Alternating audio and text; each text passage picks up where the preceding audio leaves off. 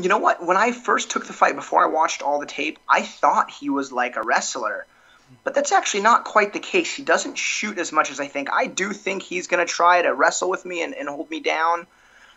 It's kind of like prepare for the worst, hope for the best. I'm preparing to get laid on, but I'm hoping he'll stand and trade. And he actually does stand and strike, but he doesn't super commit to his shots. He kind of throws for activity, doesn't engage in a lot of gunfights. So I'm just going to try to make him really uncomfortable in this fight and stay in his face and do some damage. I have no problem grappling with him, especially since it's like in my mindset now.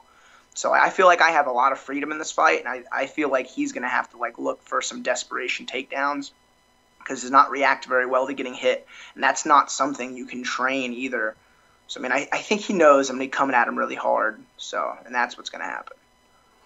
When you analyze you guys are the same height, you're the same weight class, you have the same reach, you have the same lead hand, but what separates you the most from him?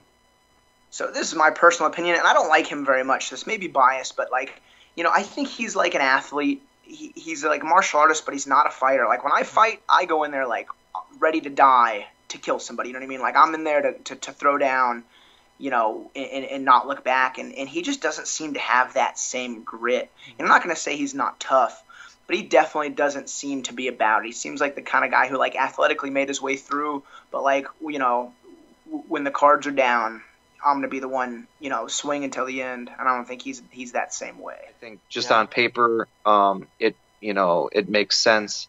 We're both going into our 8th UFC fight with 4 wins inside the UFC and a lot of other similarities. He's a pretty well-rounded guy, and he's not – and nobody's easy at this level, especially not this guy for sure. But I just think that wherever the fight goes, I'll be better. And if it's a kickboxing match, if it was a wrestling match, if it was a jiu-jitsu match, I feel like I could beat him in all those categories.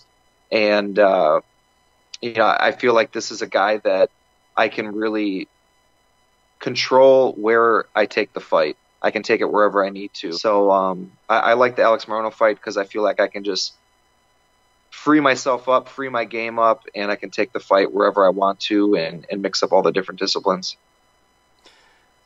What challenges does Alex pose for you, though? He's got some things that he does pretty well, some stuff in the stand-up, and, he's got some really good front chokes, some good guillotines and stuff like that he's caught people with before that, even down on the regional level, maybe, losing some rounds or losing the fight, and then, he's able to get a choke and stuff. So he's got some slick submissions and stuff. I don't know. I think, he wings shots and stuff like that, but I think it's too sloppy to the point where it's losing power. I don't think he's got the power to put me down. He puts out some decent volume, so definitely got to come in shape. But I really like the matchup. I feel like I have the skills to beat this guy.